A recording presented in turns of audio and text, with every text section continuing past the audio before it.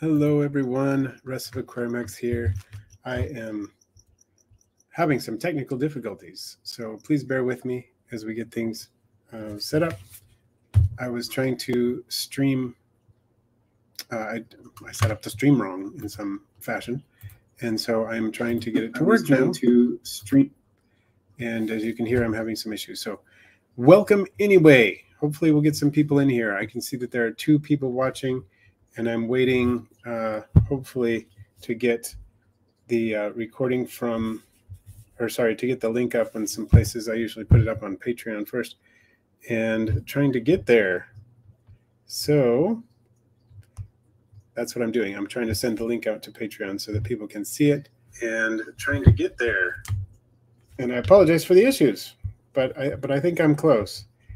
I'm going to do it again here, posting that to Patreon. So just 1 second as I do that. And correct link here.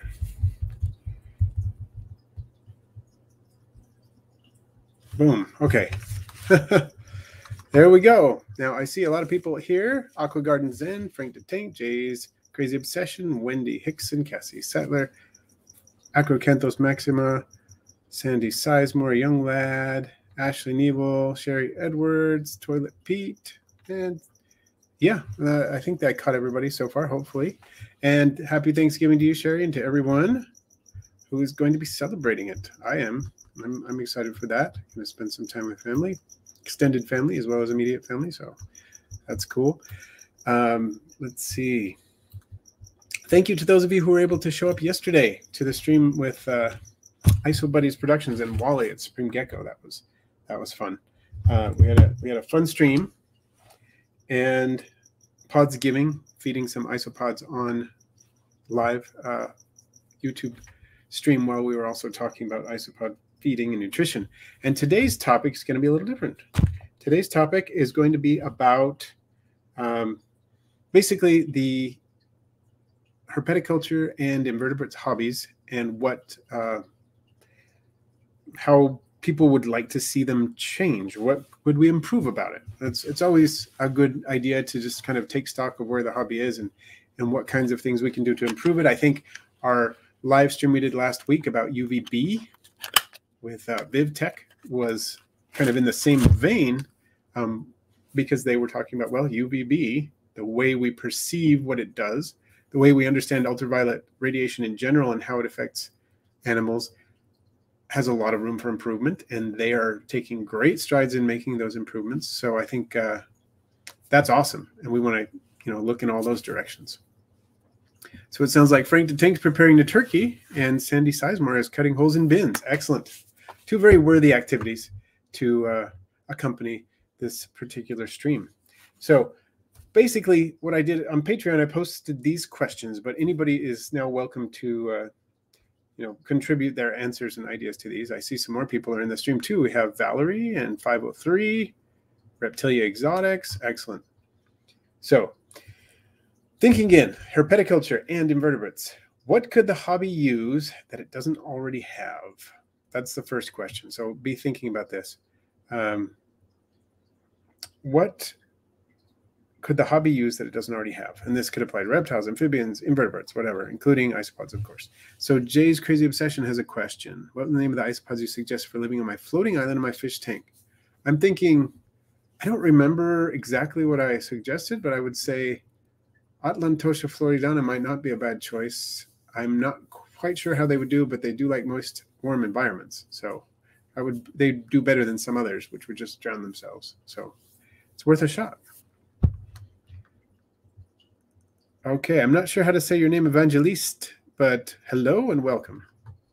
Okay, so what could the hobby use that it doesn't already have? If you could create anything for the hobby, what would it be? What would be awesome in the future of herpetoculture? Where do you see the future of the hobby going? And what do we already have could be improved? So I've gotten some comments on Patreon. I'll be sharing those with you, but I also would like to hear what you have to say in addition to those comments. So in the context of what can we improve that's in the hobby now, Ashley Nebel contributed shipping. Shipping could always be better. Agreed. I think shipping's made some great strides, but there's a lot of room for improvement. And she has some other details too. And I think someone else mentioned something about shipping as well that will tie into this. So we'll see how it goes. Says, I think it would be so cool to see isopod or other invert enclosures you can custom design using 3D printing. I do think that's awesome. And not just enclosures, but enclosure furniture, decor, things like hides and food dishes, or maybe a combined hide / food dish and this kind of thing with custom 3D printing. I know that things like mushrooms that look like they are, tropical mushrooms growing out of a piece of wood and things like that are being 3D printed. Ray, I know you did some of those when we were at an expo a while back. I got to see those. That kind of thing is pretty cool, and you can make it look pretty realistic without being, having the upkeep and stuff like that. So, and 503 animal kits at big box pet stores that aren't awful. Agreed. The last time I bought one of those, it was so frustrating. All I wanted was a vivarium with a tight-fitting screen lid. The only thing I could find was a vivarium with a tight-fitting screen lid intended for use with reptiles that came with 2 heat lamps, a bunch of decor, all these different things, most of which I wasn't going to use with it. Maybe I'm hoping to some of it I used in various ways, but a lot of it I didn't use at all, haven't used it all yet. I'm hoping to repurpose most of it, but yeah. And it wasn't even that it was like terrible. There were some that were terrible and would not have done anything for what I had, but terrible in the sense that I didn't need to spend that much. I didn't want to spend that much, and I didn't need what they were selling. I only wanted the bare bones of it, and it's super hard to get those in the pet stores these days. So good point. Okay. So back to Ashley's points. She said, I think it would be so cool to see. No, I said that. Now that COVID cases are in decline of vaccines on the rise, I think there needs to be an isopod con. An isopod con. That would be something. Can you imagine a reptile expo style expo that's just isopods? And I imagine we'd still include some other things. There'd probably be some reptiles there and other invertebrates, but one that's intended primarily for isopods, I think we could do that. That sounds awesome, actually. That would be really cool. Like it. Okay, so Ashley also says, I would love a coffee table type book of beautiful pictures of isopods and field guides. I love it.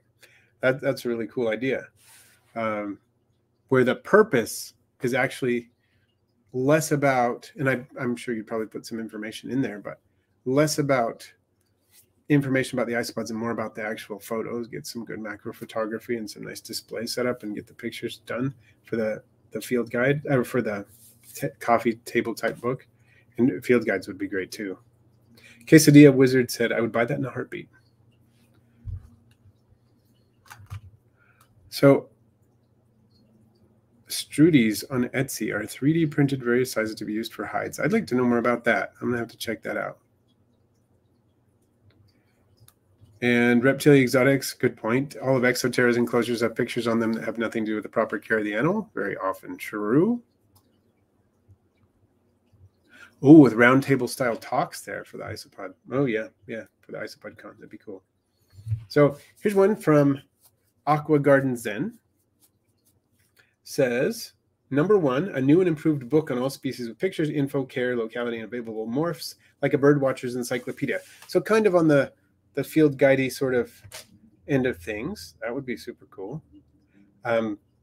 We have, I know that Oren McMonigal probably has the closest thing out right now, in that he has a recent version of his isopod zoology book. And I'm sure it has more species than the 2019 version that I have. Is it 2019 or 2020? I don't remember. It's one of those 2 years that I have. The new one, I'm sure, has more species. I'm sure it doesn't have all the species in the hobby because by the time you write it, more species have entered the hobby. But it's probably the closest thing there is. And I love his book, so I'm sure it's good. Let's see. Oh, it looks like Aqua Garden Zen also does. Hey, Kevin. Congratulations on the Bumblebee Millipede baby. That's awesome. Now you won't be able to stop them, which is the point, right? Okay, number 2 from Aqua Garden Zen says, a club in every state for all over hobbyists with hands-on learning and fellowship. Yes. Yes. And hopefully in every major city in the state, because a lot of times what we've got is you have 1 or 2 clubs in the state, and probably meetings aren't super accessible to everybody. Of course, it helps that you can do remote meetings to some degree, but that's also, it's not ideal. It's not as good as meeting in person. So number 3 for the future, this is question number 3, live animal drone delivery. How would that be? Be a lot faster than what we're doing now. So as long as it works, it's got to be better, right? Number 4, wants to see more availability in specific morphs for all states. It says maybe availability of specific morphs for all states. Okay, I think that's what that says there. And then number 5, what is needed to improve understanding of all species and care needs. Good points.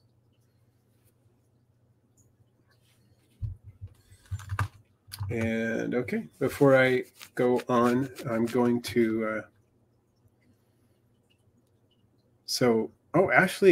Ashley got Oren's 2nd edition. Awesome. I need to get that. I need to get that book. Maybe that's what I should ask for Christmas, huh? Mantis God, I like to know what each one's natural habitat is so I can help better mirror what they live in. Good point. And Acrocanthos. Yeah, our budgie used to be interested in getting isopods. I don't think he ever got one, but he tried, and yeah, totally can happen. Oh, Noah, you saw your first pseudoscorpion a few days ago. That is awesome. Where was it? Was it an indoor pseudoscorpion, outdoor? Okay, now we're going on to Emmy Olliers question or Patreon responses to the questions on Patreon. It says, ever tried the app Planta? I need that, but for herps and inverts. I haven't tried that app. But there are plenty of apps that let me make a list of the animals I have, but none that also have a database of species info and recommended environments, common issues, etc. There are definitely no resources that also track plants in an enclosure. Cool. So an app like that. I'll need to look up that app and see. I happen to know an app developer pretty well. He's my dad. So, interesting. That'd be something. He's also getting close to retirement, so maybe this would be a project he'd like to do on the side. Jason P., and we were chatting about this not too long ago. Standards for variance naming in the isopod world. Yes. Oh, and he mentioned that we talked briefly about this. Yeah, just for example, Oreo crumbles is also known as cookies and cream. It's Porcellonides pruinosus. It's the same genetic stock, as far as I know, but cookies and cream and Oreo crumbles are both names that are used for the same one. And that's just one example of many isopods that have non-standard names. And it would be really helpful if we had standardized cultivar names for these morphs. Okay. Oh, Nathan, I like this idea of raising feeders in large naturalistic enclosures. That's cool. So Noah, maybe you'll have more pseudoscorpions show up in that terrarium. That would be something. Aqua Garden Zen finds pseudoscorpions under the bark of downed ponderosa pines. Yeah, tree bark, under tree bark, especially if it's a little damp. That's the way to do it. Kevin just got a male albino granite checkered garter. Oh, those are pretty. From BHB Reptiles. Awesome. Congrats on that one. They're very cool looking. Okay, Kajin, hopefully I'm pronouncing that correctly, says, in the hobby, I would really love better care and tracking of genetics, especially in reptiles. If there were more education on the subject, some people would less readily breed the problematic morphs that are always associated with neurological conditions. I'm assuming you're thinking of things like spider ball pythons and things like that. I also wish information about the original habitat of inverts was more detailed and readily available. Some of the isopod and millipede species have no information about what their habitat is like, what makes them special beyond a vague tropical and such. Yeah, and not only that, I agree with you, Kajin, but I would also say many times these names like tropical isopods, tropical orange isopods, a lot of times they're not even tropical, they'll just give them that name and has nothing to do with anything. They just call them tropical because somebody felt like calling them that at some point. So yes, I agree. Good point. And Kajin also says, also needless to say, but we need more education about conservation and rare species that are being endangered by the hobby. True. I think there are some issues in the hobby and have been with collection in cases where collection might not be the most sustainable, where collection may actually be very, very endangering to the species in question, things like that. So yes, good point. Have I ever kept crabs, Noah? I have kept hermit crabs and a few other species of crabs. A few species of hermit crab, at least 3 that I can think of, 4 species of hermit crab, which I know are not true crabs, but you know, in that vein. Have I ever kept true crabs? True crabs, not long term, but I have kept hermit crabs. So.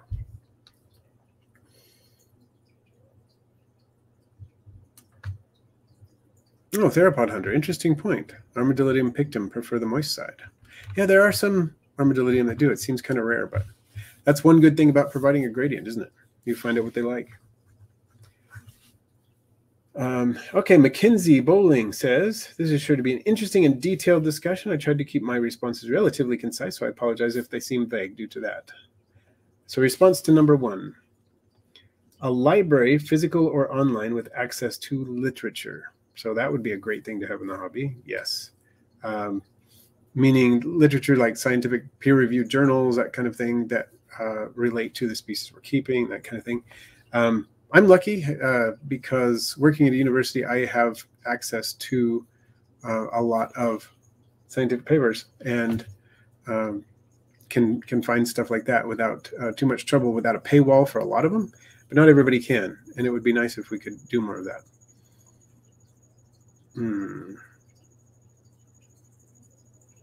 So let's see. Mackenzie says on number 2 about coming up with something new for the hobby, improving things. Let's see. Shipping could definitely be better, maybe dedicated hubs and carriers or chauffeurs for animals. And we're getting close to that with things like Ship Your Reptiles and Reptiles Express, and what are the names of the other ones? The one I've used is Ship Your Reptiles, and there are a few of them out there. Different ones for different countries. I know there's a different one for Canada than there is for the US and stuff like that. But we're getting close, and those services are very helpful because they've already gone through the hoops and kind of done a lot of the homework and the legwork that we need done to be able to do these things, to be able to ship, and that helps. But if they were actually completely a courier service that's just completely serving animals rather than it's a kind of a sub-service that's connected through FedEx and that kind of thing, that would be cool too. Ooh, let's see. Next one, Expo protocols. This is number 3 from Mackenzie. Rodent shows, for example, have protocols in place for displays, quarantine measures, etc. I think it would improve the experience for the animals, vendors, and attendees if expos followed suit. And that's probably partly because the regulation for mammals is much more strict than it is for reptiles. And it should be because, you know, mammals have higher metabolisms and there are things that they couldn't handle that reptiles can handle. So there's that. But at the same time, I'm sure some of those, some protocols, more standardized, specific protocols, thinking of reptiles, amphibians, invertebrates in mind. So keeping the differences in mind and making some protocols would be a good idea. That makes sense. And number 4, I see a future involving passionate hobbyists continuing to specialize in certain species and husbandry aspects and refining them. Yeah, I think that's a good point. We need some specialization to some degree. And when I say specialization, I'm sure you're thinking of this too, Mackenzie. It's okay to be interested in a wide variety of things, and it's not a bad thing to keep a wide variety of things as long as you're doing what you need to be doing for them, doing a good job with your husbandry and so on. But it is good to have specialties within those things. Like there are certain reptiles I keep. I don't keep 97 different types of reptiles. I keep how many species? 1, 2, 3, 4, 5, like 6 or 7 species of reptiles, and that's it. But I hope that I'm providing good good care to them and kind of specializing a little bit in that area. With isopods, I keep, how many species? I don't know. I have around 80 bins. And I'm not sure how many morphs species, but I'm sure it's well over 50, 60, something like that. I don't know. At any rate, I do specialize somewhat in isopods, though. So something like that. I think that's kind of the direction you're going. And I think that's very cool. And then number 5 from Mackenzie says, access to information. Social media is fantastic in this regard, and I've gained priceless information from groups, but the existence of said information in groups is up to the discretion of the hosts, which is unfortunate. True, and sometimes the host can do ridiculous things that aren't particularly helpful for fostering a positive environment or things like that. So I see what you're saying. All right, let's check the chat a little bit more here. So Ashley Nebel is saying, I want to specialize in Venusilo parvus and Cubaris marina in Borneo as far as isopods go. Excellent. Ashley sent me some Venusilo parvus. I really like them. They're very cool. And I can totally see that the Venusilo parvus are very, very cute and kind of unique. They look very cool. Even the wild types look super cool. And I'm interested in getting at some point, the oranges and the wild types and I have the Dalmatians now, and they're very cool. And they are now approved for shipping through most of the U.S. They're on the approved list. Cubaris marina are on the approved list too. So I don't have a Cubaris marina or a Borneo, and someday I need to get some Cubaris marina at least and try that out because I haven't kept that species. But I think specialization is cool and useful, and you can get the different morphs and do all kinds of things with it if you want to. That's what's fun. Aqua Garden Zen, wish we could get locusts in the U.S. as feeders. They would be way better than crickets. I was talking to, who was it? Was it when I was talking to Ryan last week on the UVB episode, our UVB live stream? He was talking about a couple of people who are now breeding a locust or a lubber or something like that in the U.S. as feeders, has the permits to ship them, and hopefully that will spread a little bit more because that would be great. And Osman, hello and welcome.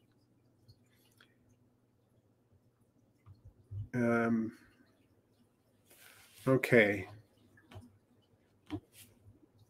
Guaranain, I can never remember how to pronounce your name, but good to see you here. I would like to see more info on amphibians other than dart frogs. Because dart frogs, yeah, there's a lot of information on dart frogs in general, but frogs, toads, and newts don't seem to get much attention. We'd like to see more captive bred versus wild caught. Yes, definitely. Captive bred's the way to go. And we really don't get as much attention on some of the other taxa of dart frogs beyond the dendrobatids. That's true, dendrobatids. I have a hard time saying that sometimes. And we all want more updated info because we all ISO nerds. Yes. Yeah, more about captive breeding and sharing info about how to go about it rather than being secretive to keep your demand high. Yeah. I think I understand people wanting to, make a living, but at the same time, I think there are other ways to do it rather than just trying to hide everything. So yeah, to some extent, it's nice to be able to share that information. I agree. And Ashley Neville, let's see, let me know when you're ready. I have Marina Orange, and we'll be getting an albino marina called Glacier and the wild type parvus. Awesome. Well, I will be updating my permits so that I can keep those. But actually, I think you already have the permit to ship them, so I don't actually need it because if you have the permit, you can ship it to me with that. So we'll talk. That's cool. Let's see. The Herpet hunter who gave your mother your Borneo culture because she loves anything to do with Borneo. That works. Yes, Kevin, good point. Standardized export protocols for reptiles would help cut down on mites and other contagious diseases. Cool. Oh, so Ashley, so tell me the difference between papaya marina and marina orange. How do they look visually? Is the marina papaya more pink? So Therapod hunter looking for information on siren care.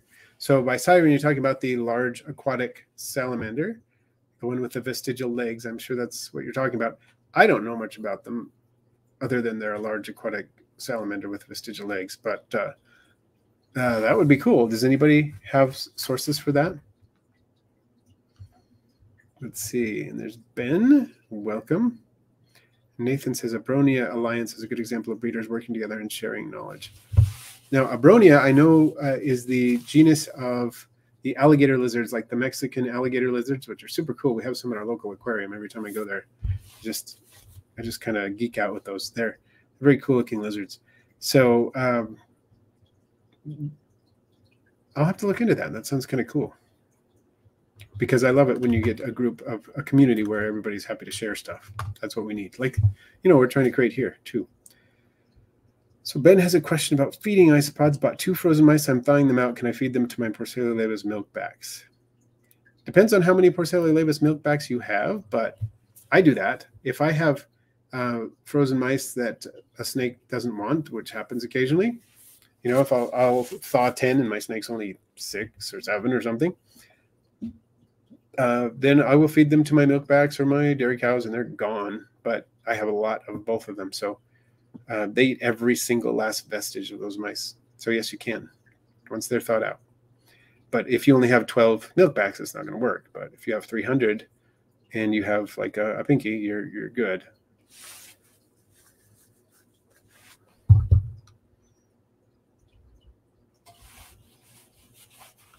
Okay. Oh, so Theropod Hunter, you found a site that sells them, but little to no information. No, that could be a warning sign then. I wonder if anybody really keeps them here. I haven't heard a lot about it.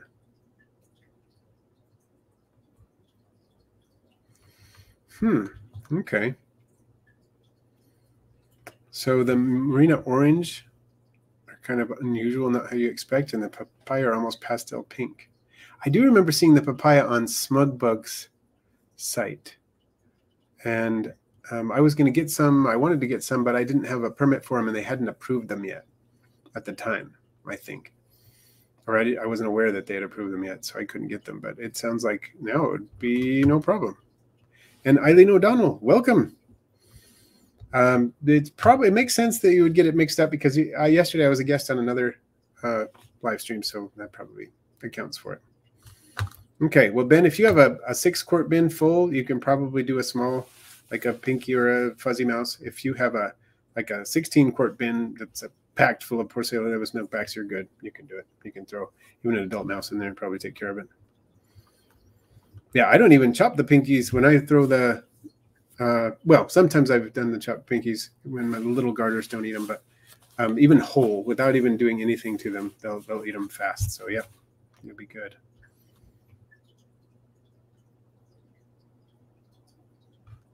Oh, that's true, Jason. I forgot about that. That might be part of the reason why there's not a lot of information out there, because now it's illegal to ship most salamanders.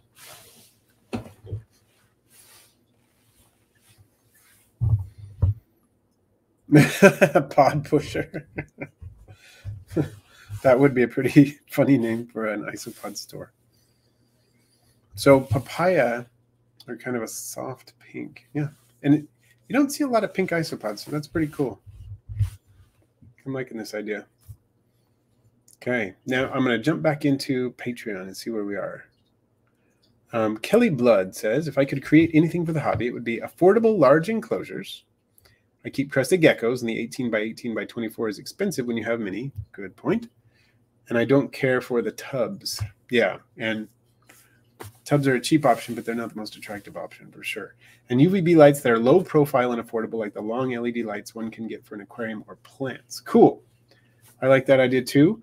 I do like the, and I'm planning on purchasing, haven't purchased yet, but planning on purchasing UVB from VivTech for my garter snakes and probably for our leopard gecko as well. They are low profile in that the bulb is very, very short, and you can put it in a very, very short fixture. And even because it is so low temperature, you can actually dispense with a fixture and just put it in a ceramic, socket and mount it in a way that it can be inside the enclosure without burn danger, which is fantastic. So in that sense, they're low profile, and they're affordable in the fact that you can save money over the life of the bulb because they last 4.5 years with no appreciable degradation of the light quality. So I think we're getting there with those, which is pretty cool.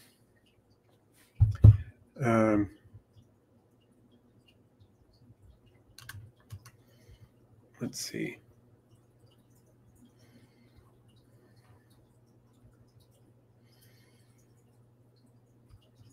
Okay, so Kevin just got some lavas, all juvenile, so it's going to be a bit before I see any colony growth. Yeah, that's the thing about getting juveniles. It's good in that they tend to be pretty adaptable and pretty tough when it comes to shipping, and you're going to get a lot of lifespan out of them. But yeah, that's the downside.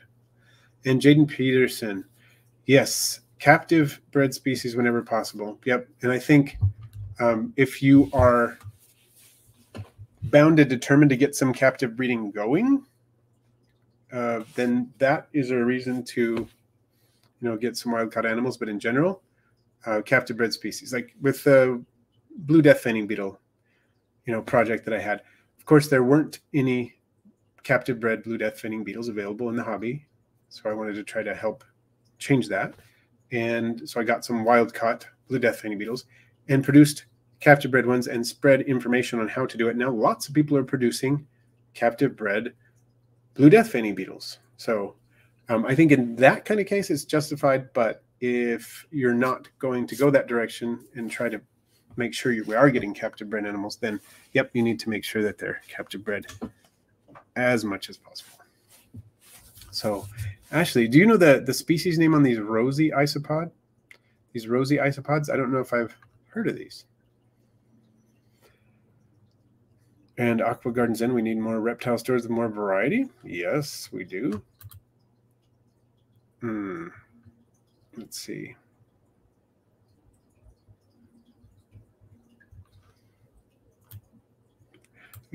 Most shops these days, you can get a very limited, even in the big box stores, you can get powder blues these days, at least in PetSmart from Smugbug, which is kind of cool that she's working with PetSmart that way. But a lot of the pet stores don't carry them at all. I got my Punta Canas, my original Punta Canas from Pet Shop, which is kind of fun. But most of them don't carry them at all. Oh, I see that 503 just said the same thing that I said.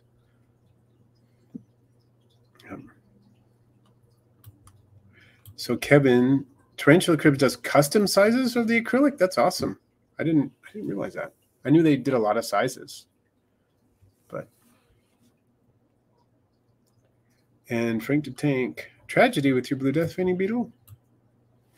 Could we get a group like US Arc, but for isopods and other buggies? That's a good idea. We ought to put something together like that. Oh no, you lost your colony due to a neighbor's poison, like they sprayed their yard or something. Oh, Androniscus dentager. Okay, or the rosy isopods.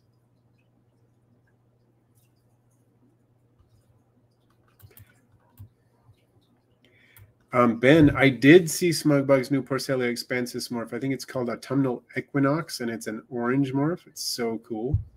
Love it.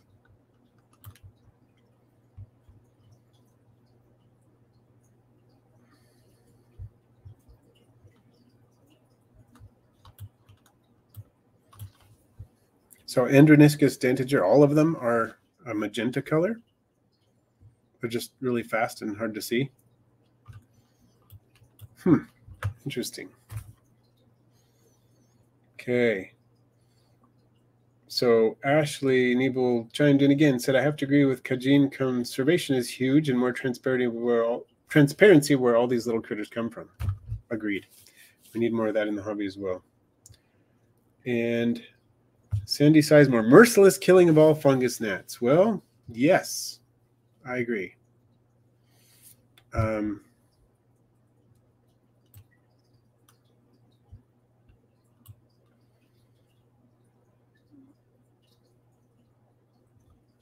We do need fungus gnat elimination. And with the Akechi, with the rove beetles, and with ribbon traps, I'm close. Not to 100% extermination, but to very effective control. My wife, I asked her, said, how you think the fungus gnats are doing? I've told Sandy this. She said they're probably 90% better. So it's not like I don't ever see them, but it's much, much better than it used to be. And of course, new enclosures are a little worse until things settle down, but there you go. So Frank the Tank, neighbor hired an exterminator, had a window open in the room. I had the beetles, so the wind blew the poison into the room. See, that scares me to death, that people can use poisons that are so potent that you can have a neighbor poison things inside your house. I mean, how scary is that? That's terrible. I'm really lucky in that the neighbor to my, my neighbor to the east of me never uses pesticides on his grass or his trees or anything like me. He doesn't do that. And I'm on approximately half an acre. And so I have like a safe zone where I can collect leaves and stuff like that and not worry about it too much. And the city does not spray the trees in the front yard or anything. You go a little bit further west toward the lake, and there are more wetlands and so on. The city comes through and basically fogs the trees to kill mosquitoes. And I don't have to worry about that, fortunately. So, all right.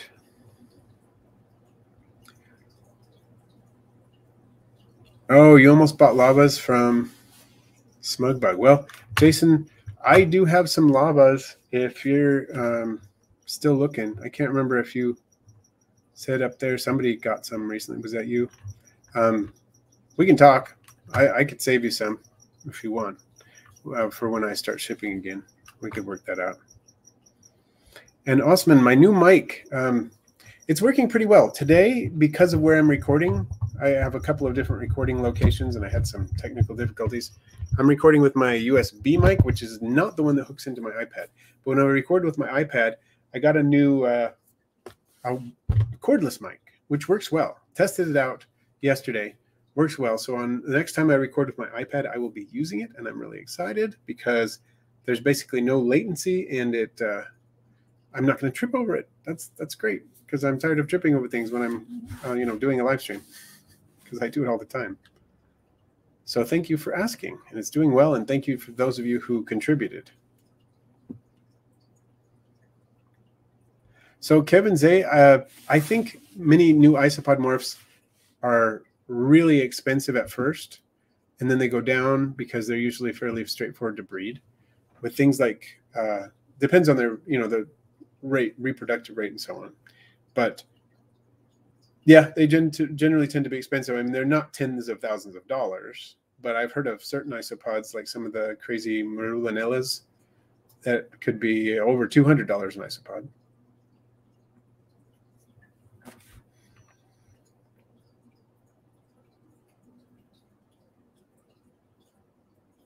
Okay, so Ashley, they're about the size of the purple dwarf, but not so rounded. I think I see what you're saying, and probably also more magenta than the purple dwarfs are purple.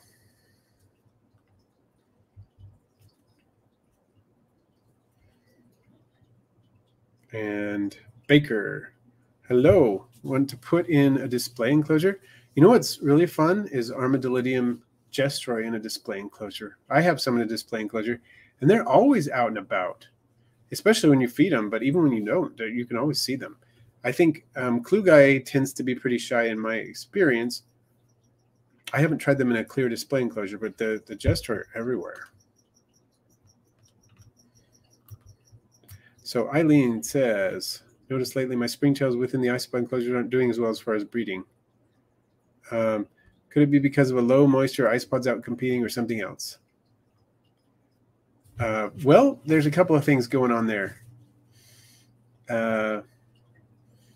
It could be low moisture. It depends on which species of springtail you have in there. If you have something like Cinilla curviceta, then they're less likely to be affected by that because they can handle lower moisture, not no moisture, but lower moisture.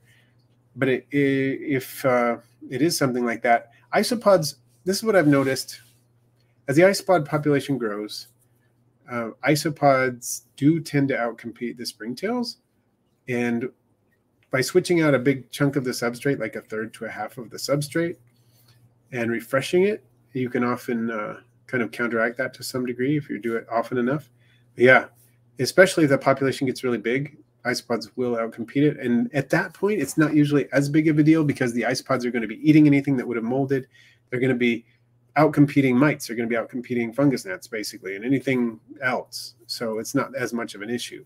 So if in the life of your isopod enclosure, your isopods are thriving and in high numbers and your springtails are lower, it's probably just something like that.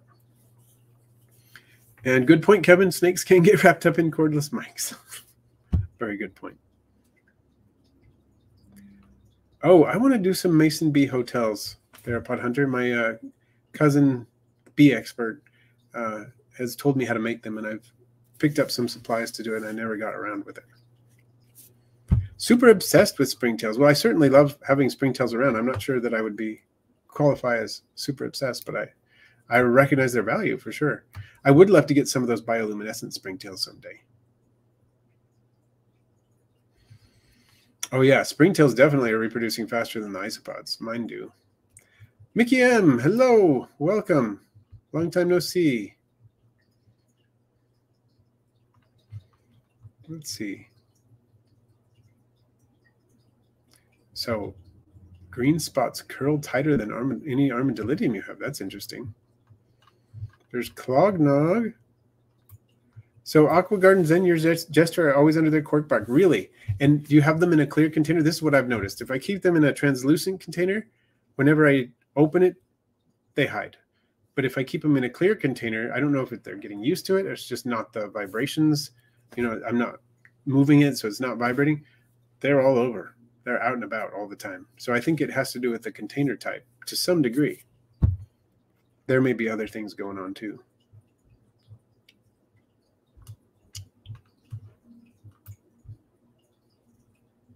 Oh yeah, with a mold allergy, you definitely need springtails around. So Ashley, you've got the clue guy in a large acrylic enclosure, and you have so many there all over the place. That's awesome. So you see them during the day, and it does have to do with numbers too. It is a numbers game, for sure. Like talked about that in a video before.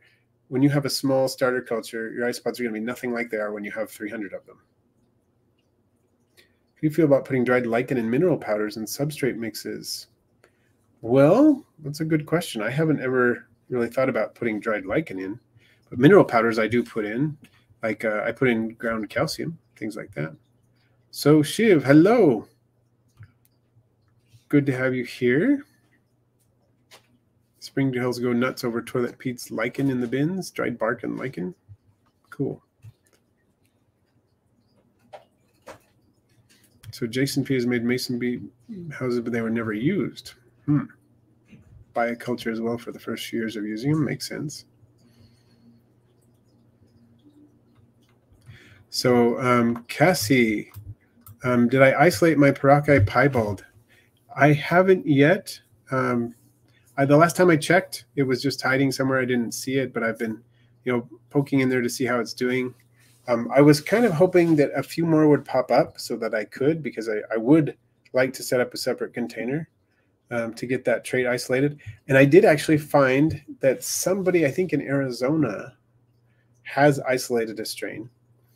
But I would love to work with the ones descended from yours and get that isolated. I just haven't done it yet because there's only that one. And I'm thinking it might be better to just kind of let it grow out in there for a while and determine if it's male or female, let it mature, and then maybe separate it with half a dozen of the others and see if I can get the trait going. What is the easiest Cubaris species to care for? I'm not an expert on Cubaris, but I think Panda Kings are pretty easy. The red tigers are easy for me. I don't have very many species of Cubaris, so Panda Kings are supposed to be really easy. And yeah, Marina, that would be a good one. Good example. So Shiv, been trying to cross Awilgari Red and Magic Potion for a few months. Sadly, I saw a Magic Potion monkey in my bin. Yeah, it might take a while, but eventually you'll see some, hopefully, depending on how the trait works. You should see some gray ones, how the traits work. You should see some gray ones eventually. It might take a while because, the Magic Potions and the reds are both, they're going to be, unless you put them in when they're very tiny, they will have mated with their own morph for a while. Trying to change the beetle into pupae. Should I not have food in with them? We're talking about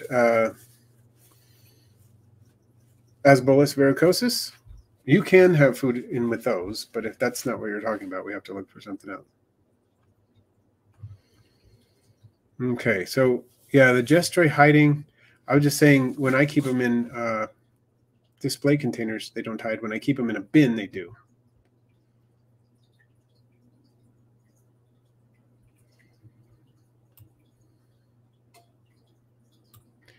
Oh, okay. Cassie, totally.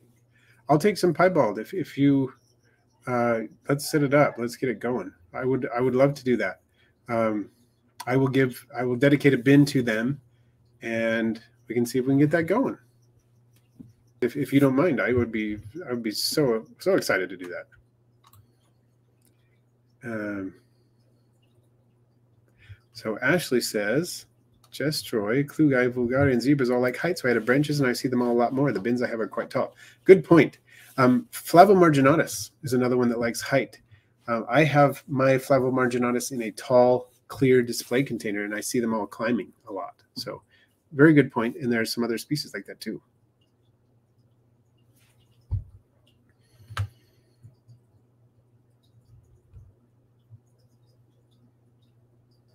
So 503, my experience with the Panda King so far has been that they are super secretive. I agree. So I don't even know if I have babies or not. I've had them a few months, but I haven't seen a whole lot. Oh, so clognog, yes, the desert beetle, like it's an Eleodes armata. So I'm not sure with those. I just go ahead and keep food with them myself, unless you find that it doesn't work for you. Okay, Cassie, let's do it. That sounds good. Sounds really good. So Gestroy, the darkness behind the light, the yellow spots, it does vary because some of them have white skirts, and I think in at least some of the populations, it seems to be the females that have the white skirts. Sometimes it's not entirely white; it's just a pale skirt, and some of them don't have that. I believe it's the females.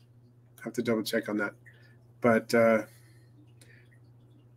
I don't think there's a lot of variation so far. There's a variation in the size of the spots and the shape of the spots a little bit. There's even a variation out there that has white spots instead of yellow. So kind of cool. All right. So we have some other comments here from Sandy. Sandy Sizemore says, in addition to merciless killing of all fungus gnats, like to see free classes at expos informing newbies and advanced keepers both. Cool. That's kind of what we're working on with the local expo. They're trying to do a more education-focused efforts there, and that's part of the reason why they invited me to come to the expo and do some educational things. And they've invited others too. We had, I think, at least 3 groups when I was there in October. Clint's Reptiles was there, I was there, and I think Scales and Tails, our local Scales and Tails, was there doing some kind of educational, presentation.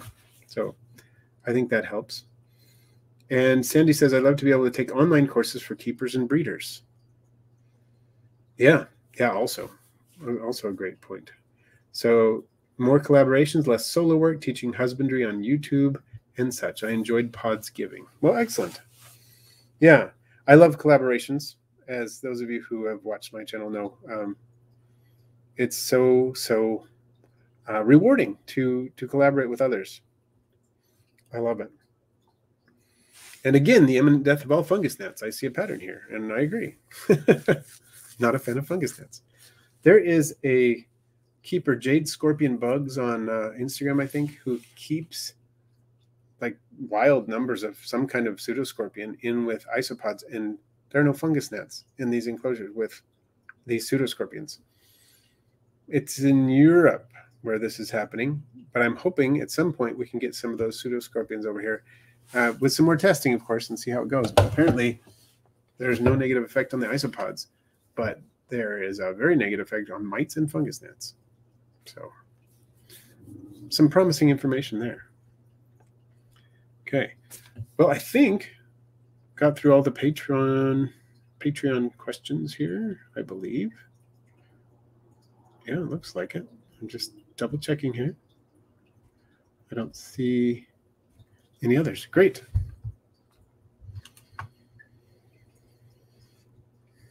And yeah, thank you to those of you who came to Podsgiving. It was fun to talk with Johannes or Josh, whatever you want to call him, and with Wally, and just watch the isopods eat and talk about isopod food and all kinds of things, and just it was really cool. Yeah, fungus gnats are just not the greatest news, are they? I do think the rove beetles are helping a lot, as well as the other things like the ketchy. I think that's going to be a thing. We should get more rove beetles into the hobby, I think, and I don't think doesn't seem to be damaging my springtails at all, or my isopods at all. So I think it's working, and I've had them for quite a few months now. The rove beetles, I hardly ever see them, but they do seem to be doing a number on the fungus gnats.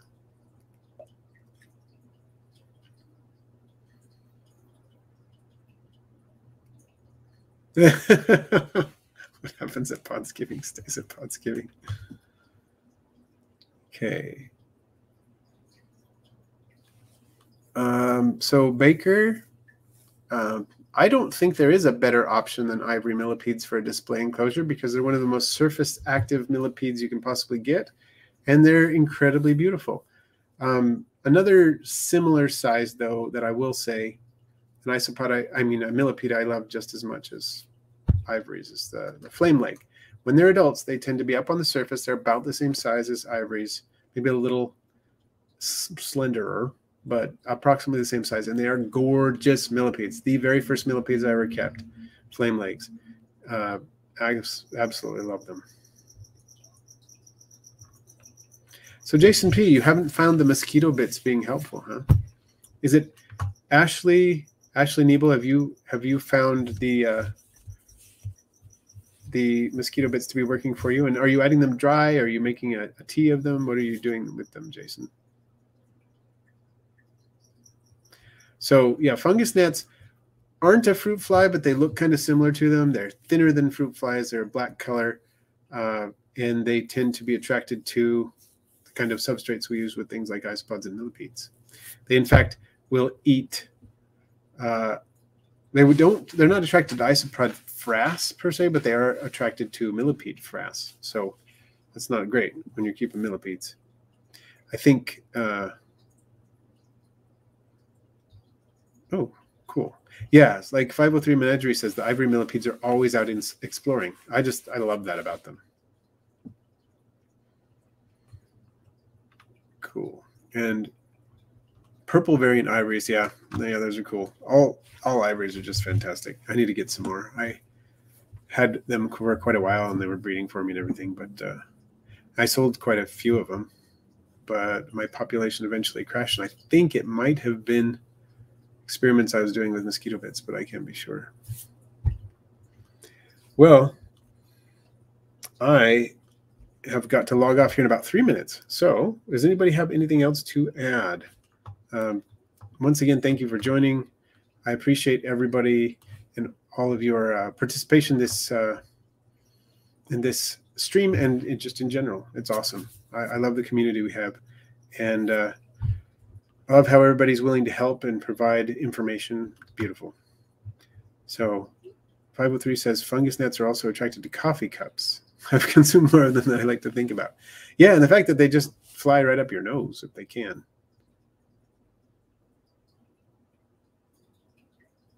Oh, I see what you're saying, Jason. You bury them substrate, didn't want to get them in contact with the isopods. Yeah, one study I read said a liquid of the Bacillus thuringiensis, which is the same stuff, sprayed on the isopods directly could harm them, and did kill some. And what I tried to do is I'd make a tea and then pour it, but not on the isopods. Just pour it into the substrate. And that seemed, well, I did that with millipedes, not isopods. Whoa, 40-ish fungus gnats flew in as you were stirring. At least it's extra protein for the geckos. So Ashley has no fungus gnats at all. And how long have you been doing the mosquito bits? Because want to see the long-term effects. And I know it's been a long time that you've been keeping ice pods and using this mosquito bits, and you have no fungus gnats at all. This could be really useful for people. So how long has it been? And Baker, I would say that's big enough. And thank you, Osman. Thank you, Christina. And yeah, thank you, all of you.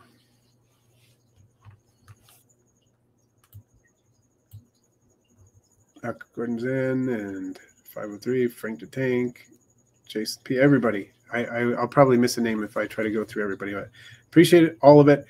And I want to see, let's see. Oh, Eileen said about fungus gnats, they cannot be seen from Zoom video calls. When they suddenly fly into your face while work on a work call, coworkers just think you're crazy.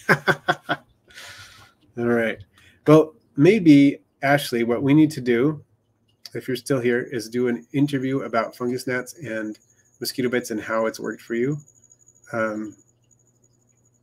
So you lost some powders when you were using it as a squirt bottle, but not since you added it to substrate. So yeah, if you're ever interested in that, Ashley, let's think about that. Doing an interview just about your experience with that and how you have applied it. All right, everyone. Thank you so much. And I hope those of you who are celebrating Thanksgiving have a wonderful one, as I hope I will too. So thank you. Stay safe, stay healthy, and stay tuned for my video on Friday.